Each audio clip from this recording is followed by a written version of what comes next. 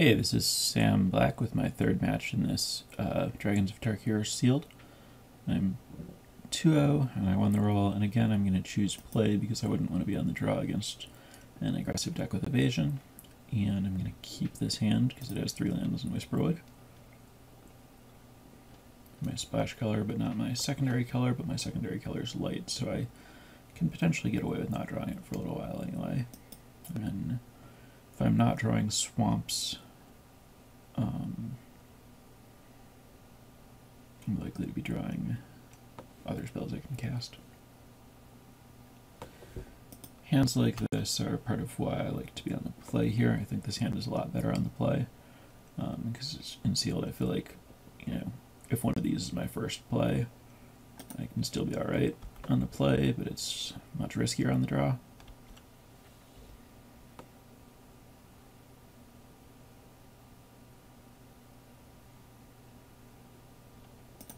That was good.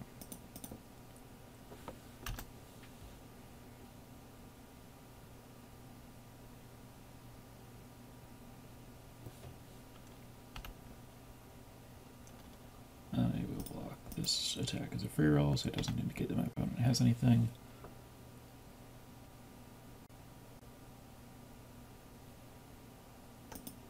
And I'm just going to play Whisperwood.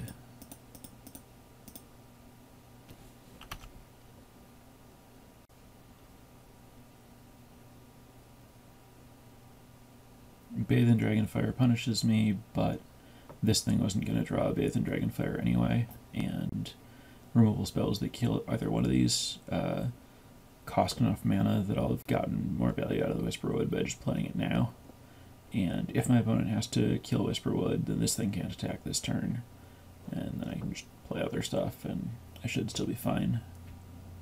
Got my Manifest, whereas like if I waited to play the Whisperwood, then my opponent might have instant speed removal up, so I think it was pretty definitely correct to play Whisperwood that turn.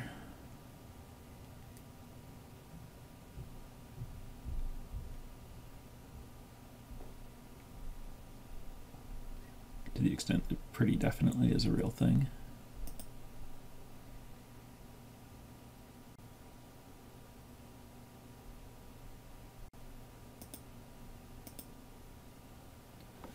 Okay, so this is all good. This thing can't block, so I'm just going to attack with Whisperwood.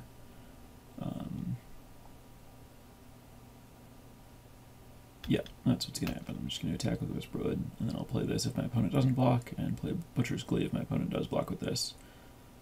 I'll play this if my opponent blocks with this, obviously. Okay, so I get to play Butcher's Glee and Beastbreaker. That's great. And this will let me kill both of these.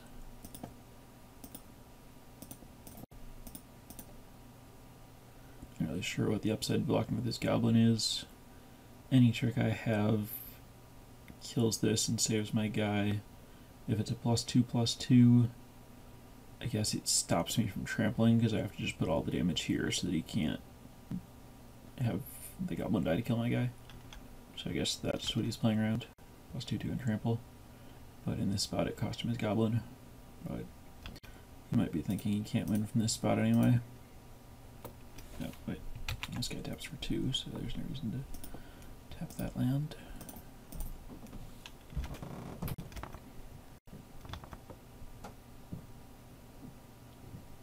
Which could matter if I hit Ire Shaman and my opponent played Crux of Fate.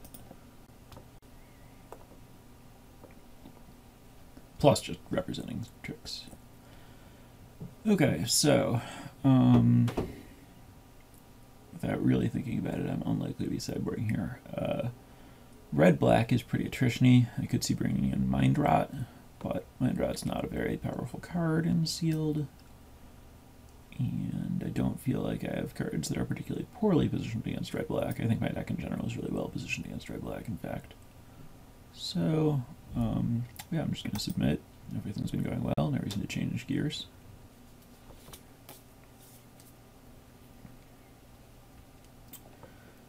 This hand is iffy. 3 morphs. I would likely play this on turn 2, just because I have things to do with 3 mana. These are both splashes, so it's likely that I won't draw red, and those would just be hill giants. Actually, the only reason I'm thinking about this is I do like 2-land 5 spell with 1 card I'm guaranteed to be able to play, and 2 that I can play if I draw any land on the draw against like red-black. I like that I'm pretty spell heavy in a Trishni situation. Arguments for mulliganing, obviously having only 1 color and not having any really great cards. Irish Shaman's pretty good, but I don't have red. I think this is a super close spot.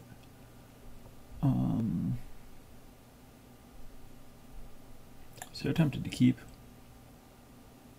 Yeah, I think it's really hard for this hand to get run over by red-black. I'm going to keep. My opponent did spend quite a while sideboarding, so it's possible that he switched out of red-black, but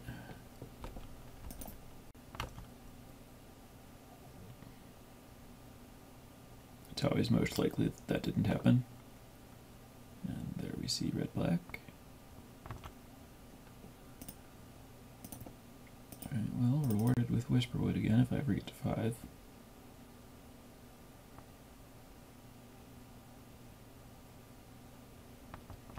If I don't draw a land like that, this could go badly. I mean, I knew that when I kept.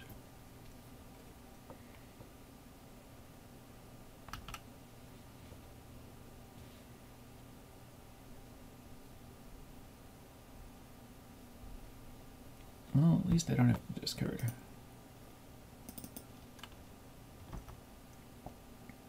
It's a spot where it's defensible to double block. I get blown out by anything, but I have, well, or I was probably going to double block and accept getting blown out by anything, so that was the same as like a removal spell, except I took 4 damage. Alright, I drew black, that's good. Now, decide which morph to play first. Don't think it matters a lot. I'm not going to block with it, so I guess I'll play Irish Shaman. So if I draw exactly Mountain next turn, it's pretty sweet.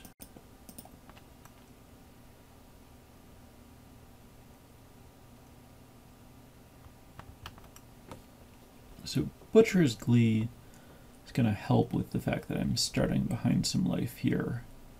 If I draw a land, Wandering Tomb Shell is actually a really good play on this board. Okay. Okay. Not only did I draw land, I drew Mountain. That was great. Kind of opens up a lot of options. I think the best one is just Tomb Shell. I think attacking is a free roll. If my opponent blocks, I'm really happy to Butcher's Glee. Most likely my opponent doesn't block, and then I play Tomb Shell, and I wasn't blocking the Cobra either way, and Tomb Shell blocks Prowler. So I'm going to attack. My opponent has seen Butcher's Glee, so block would be really weird.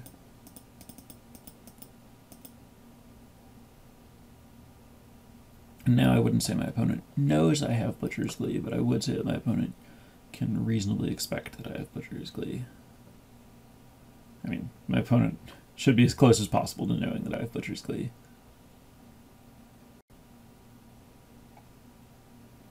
Okay, let's feel medium about that happening.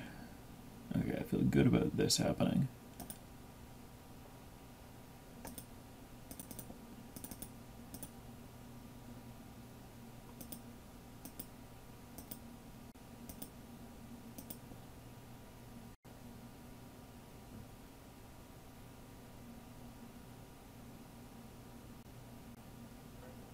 I feel bad about that happening. That kills me. I'm just dead.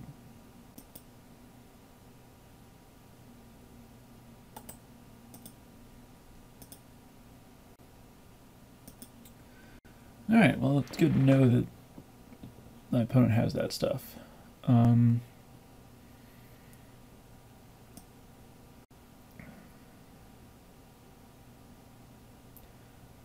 Things that I can do about that theoretically include Mind Rot. And if I were to... So basically the concern right now is that my deck is a little slow in this matchup. Thinking about cutting Silumgar Butcher.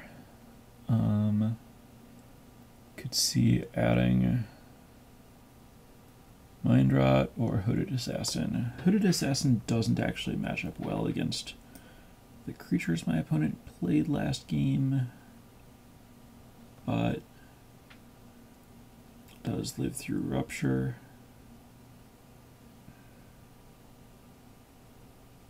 It just isn't really bad in my deck. I think I should cut the Butcher. I think that deck was aggressive enough that I just needed to lower my curve. And I think the options to add are like Strider or Hooded Assassin or Mind Rot or Vial of Dragonfire. I think Hooded Assassin is the best of those.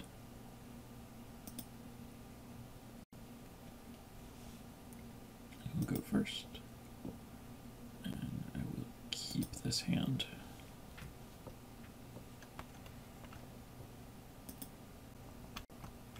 Might not be able to cast the Bathe, but the rest of this is a reasonable 6-card hand. Plus I like having, 3 sort of... I guess it's just 3 draws to being able to cast Bathe and Dragonfire. I really don't want to use Enoch Guide to find a mountain. Since I have plenty of lands, and it would just be to cast the Bathe.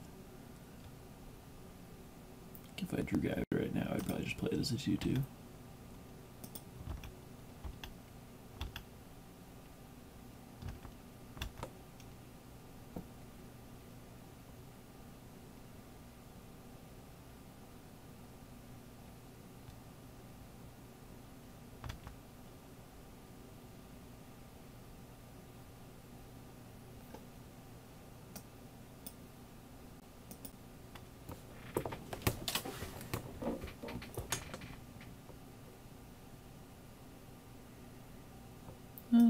Sure.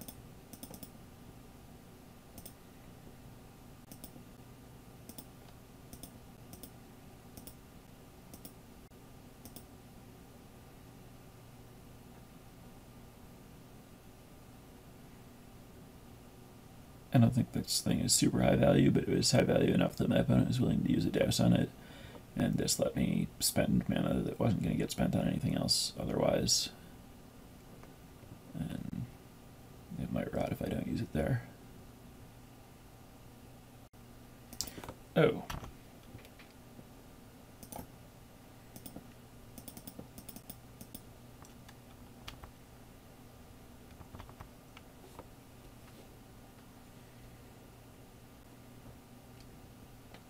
It's possible that I should have bluffed here, but it's really bad for me if my opponent calls.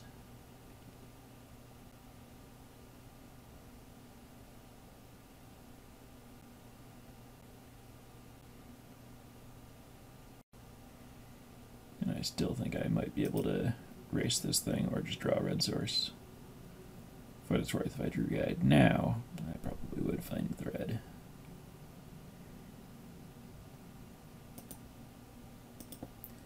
Gonna have Tomb Michelle to block so I can safely attack. Coat with Venom would suck.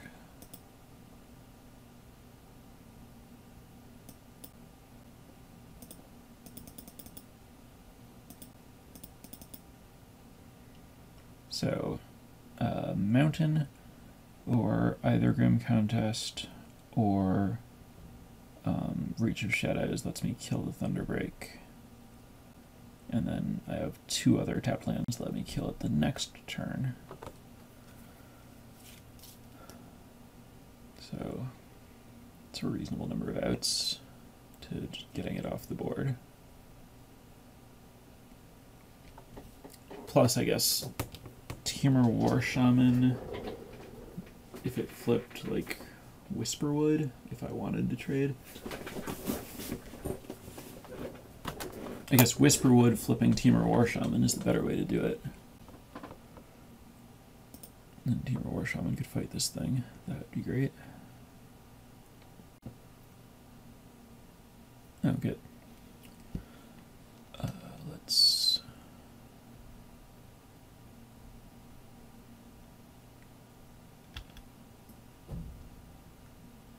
attack with this thing to try to get my opponent to do something.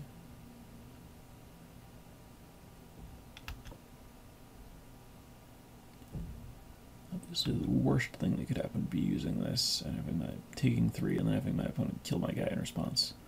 That would be atrocious.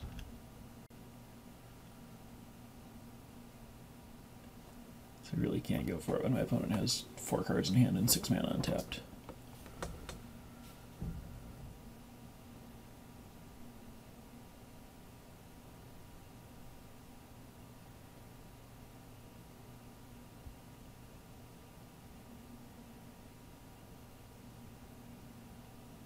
Yeah, thinking that long, my opponent has to have something.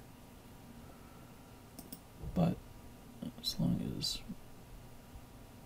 a play gets made at some point, I can do this.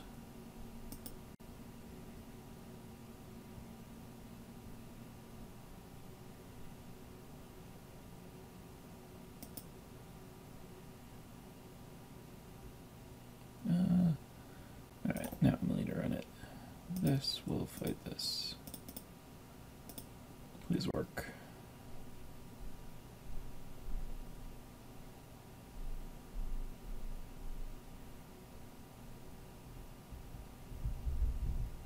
Ultimate price is the only thing I can think of that destroys me here. I guess Butcher's Glee would be pretty bad. Another problem is this puts me in range of dying to Magmatic Chasm. It's not the best, but alright.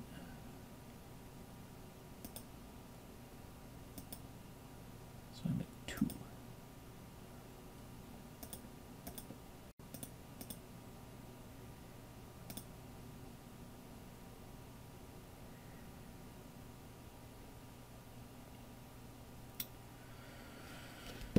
Well, let's see. I don't think I win by sitting here, knowing that my opponent has cards that just kill me. 3 blockers to 2 attackers. I think I get in there.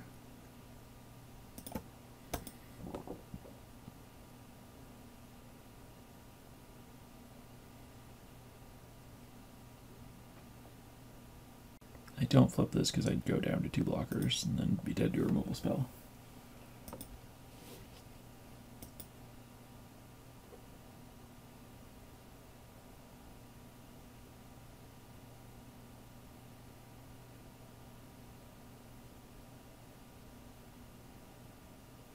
So if my opponent doesn't have anything to break through here, flipping this does turn on Formidable, which lets me start using this guy, which could potentially put me in a really good position. But being 2 life, this game is certainly tenuous. Since something like that just kills me.